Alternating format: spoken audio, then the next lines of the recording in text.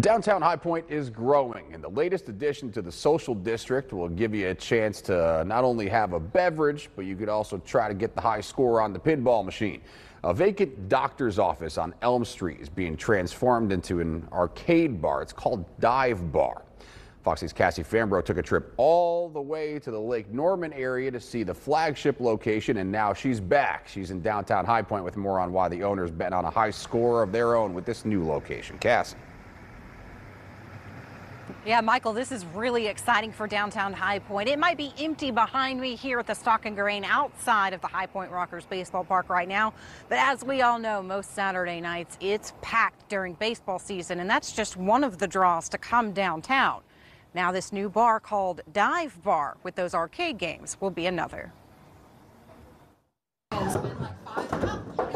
If skee ball is your game, Dive Bar will be right up your alley. And there's so much more. Biggest thing is everyone should look forward to having a lot of fun. Rob Grosskopf has run highfalutin bars, but this new one, called Dive Bar, takes its patrons back to childhood. You got skee ball, basketball, buck hunter, Pac-Man.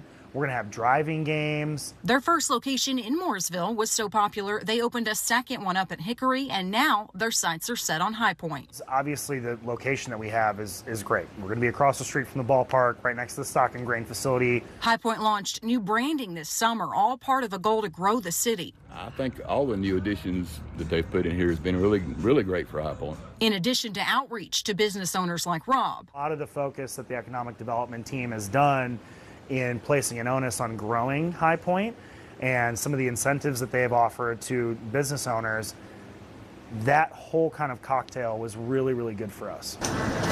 There we go.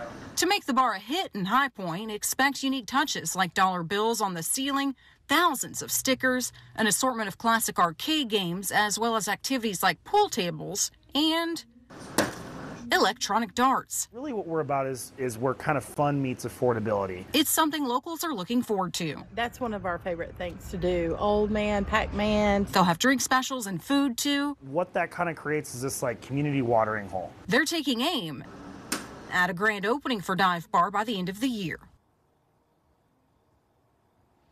So kiddos will get a chance to actually enjoy some of these games too, but only until 8 o'clock at night. Then they have to go home. It's 21 and up only for the adults to have some grown-up fun time. Live in High Point, Cassie Fambro, Fox 8 News.